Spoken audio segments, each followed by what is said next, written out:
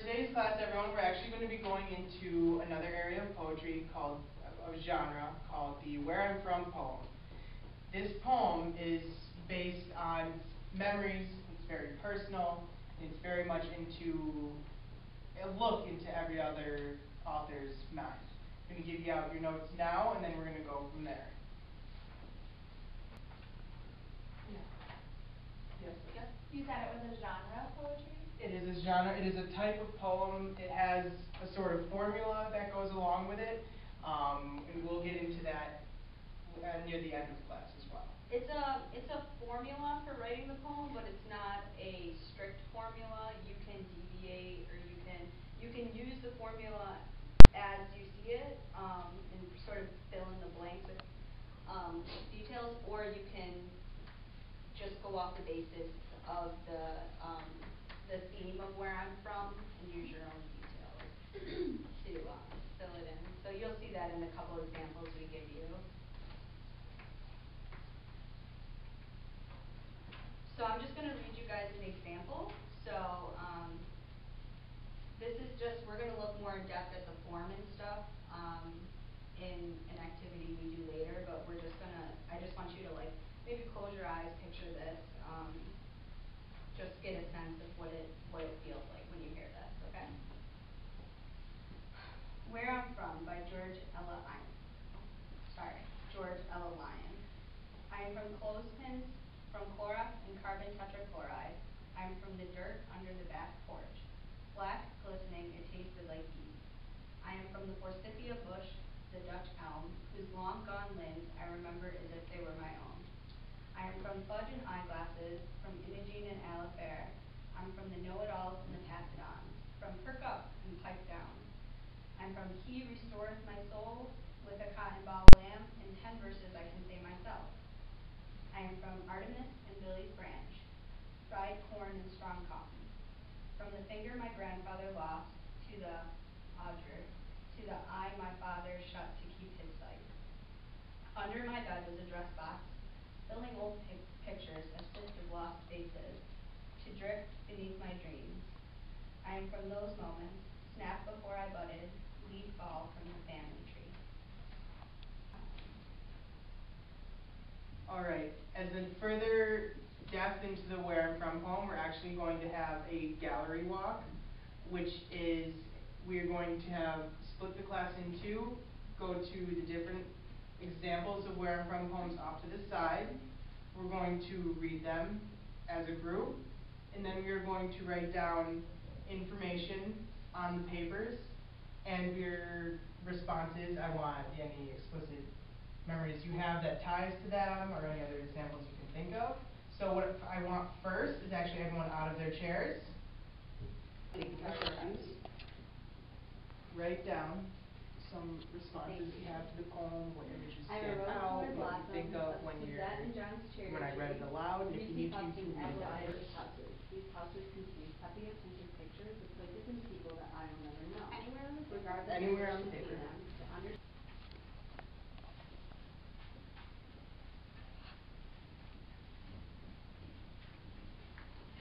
Okay. Now, we'll start with who's. What makes you think?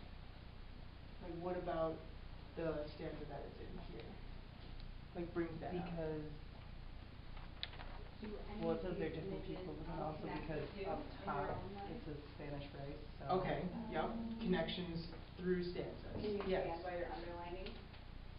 Oh, they were. What brings that about, Alex? Just. Oh, okay.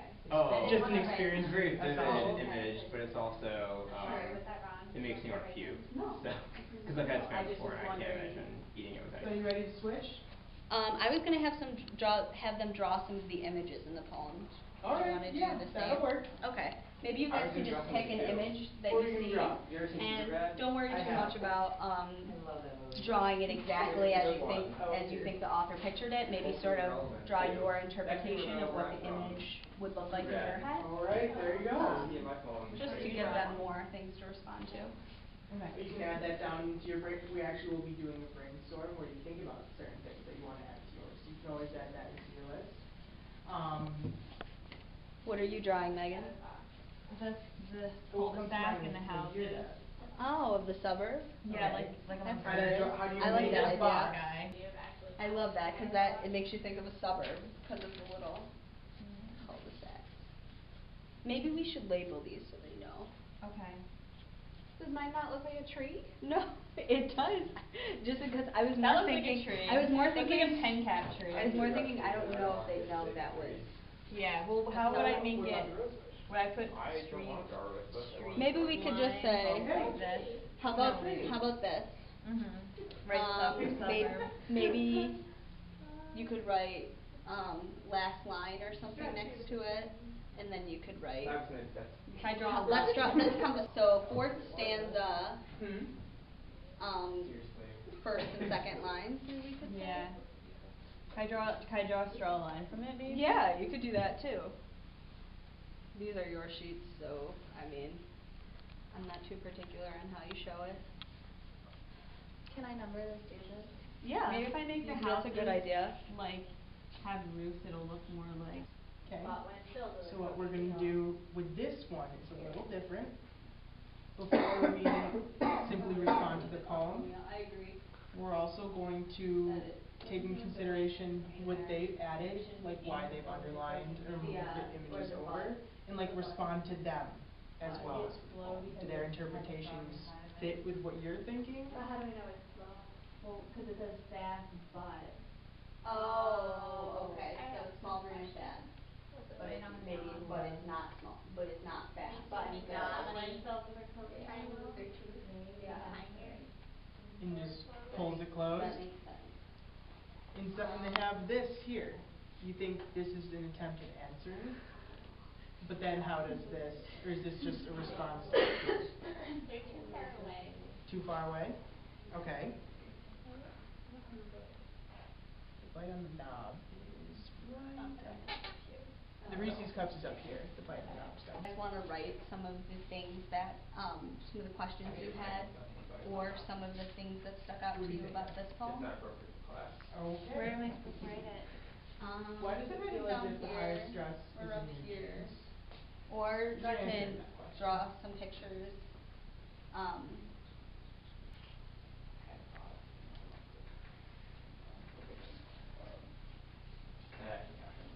like that one. Maybe one hot chocolate. That person. So do you guys wanna maybe give the person who drew the other things a comment? You could write them a question, you could compliment them. The hideaway attic makes me feel like someone's hiding in the attic. Oh, yeah. Okay. Why is Do you wanna add any cultural- visual oh, it's a drawings chatterbox. or draw something Oh, yourself? that's cool, so Respond what is for this yourself called? without When saying- they draw a picture Any other ideas? of this, what, do you guys remember what this might be called? Symbolism. Yeah, or a metaphor, or, let's see how they used it in context, so where's the Oh, line? here it is. Okay. I am from Princess and Chatterbox. So that's an interesting way to use those words, 'cause are they people? It makes me Are think they like it's saying a The person. little a person? heart? Like a person who's a princess and then someone who also talks a lot or something. Oh, so maybe they're using it as a personification then. Oh, yeah. Maybe, let's draw personification would be, using something that's typically, like a thing, and then making it a person's attribute. Like say, that person is like a squeaky desk. You wouldn't. Isn't that a simile? A simile? Isn't that person like a squeaky desk? That's a good point, 'cause they use like, okay, well, maybe we should talk about what your group found and what my group found and. In each one? Yes, maybe that would Okay. be a better way. Well, Alex decided to try to answer this question that you guys wrote for us. People might be inclined to worry based on their lineage, and your question was, why does it feel as if the higher stress is in your genes? Wait, who asked that question? Okay, can you ask us why you asked that question? Do you remember why? Because there's a line in there that says you worry like it's stress in your genes. Okay, let's find that line. It's right here. Okay. So the line is, the continuation of high mortgages and higher stress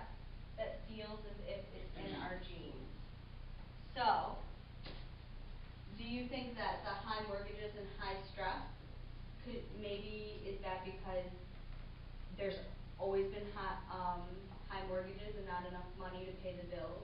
Maybe that's how it could feel like it's in their genes. Let's look at the answers. Who answered this question? Okay, Alex. So you said people might be inclined to worry based on their lineage. I agree with that. Well, then what but does lineage have to do with mortgages?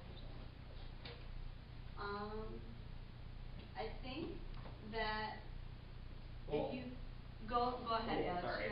Go for Okay. it. Well, it's like families are stuck in the suburbs for generations, and then they feel like they have to stay in the suburbs, and they have the mortgages that go along with being in the suburbs. And then if like the father has a son who then wants to pay for his mortgage, then that would be like the generational thing. Just to summarize it, I think that's true. I think that a lot of times your familial situations as far as money and class go can carry down into like your own mindset into generations.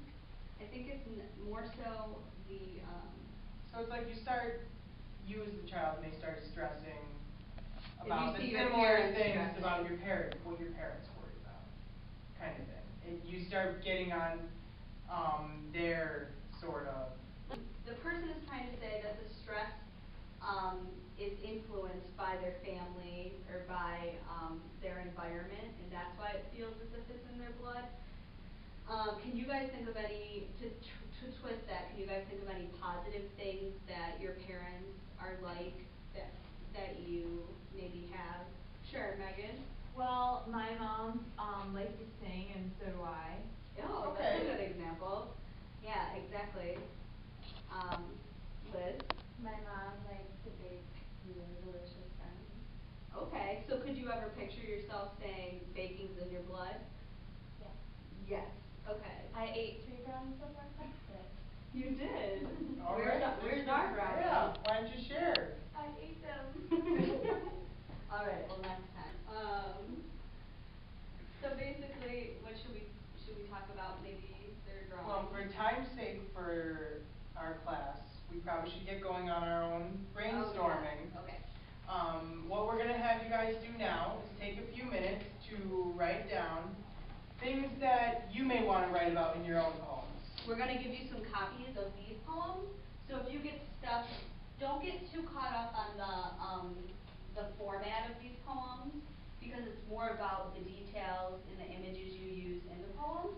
So we're going to give you a copy of these to go off of, just so it can try and spark some of your own images to write about.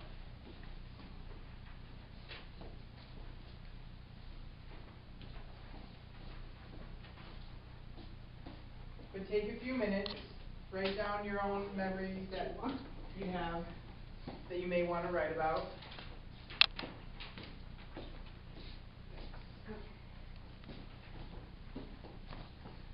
So, do you guys, if you need some things to think about, a lot of these poems use smells.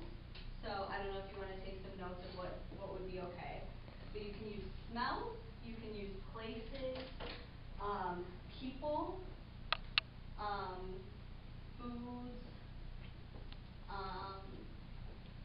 you could use things in nature. Both of these poems use things in nature with a metaphor. Like this person said a black rose in a world of white, and this said roots of our cherry blossom tree to mean a family tree. So you can sort of do things like that if you want. You can use family sayings if you can think of any. Like a baby flowers wall. Oh. Okay, we're coming down near the end of our time today. Can we trade this? No. Can we write poems for each other? Do you want to write them for each other? Yeah. That could be interesting if you use other people's images. Yeah. How about, okay, we'll give you a couple options. One is you can make a visual poem, and you can draw pictures of the things and put them in the format. The second option could be if you want to trade a list with somebody and make a poem from their list, you can. Or you can keep your list and make your own poem. Okay? So you guys can choose from those three for homework. But we're just starting this, it's just more of still in the, we'll see what works, and if it doesn't work, then we'll go back to We the can always original. go back and adjust. So, alright. Alright. Does anybody have any Final final questions questions? about the format? Yeah, Liz? When is it due? Okay, so for homework, you're just going to try and have a rough draft. A rough finished. copy of your poem. We're just gonna start working, with that on the next class. Yeah, next class we'll go into using the rough draft and just kind of bouncing the ideas back, And we'll see back if, and forth. we'll see if our ideas to do it differently seem to be working, or if people are running Yeah, into and we lots can of go from problems, there. then we'll reevaluate then. Okay? Alright. Is everyone all set?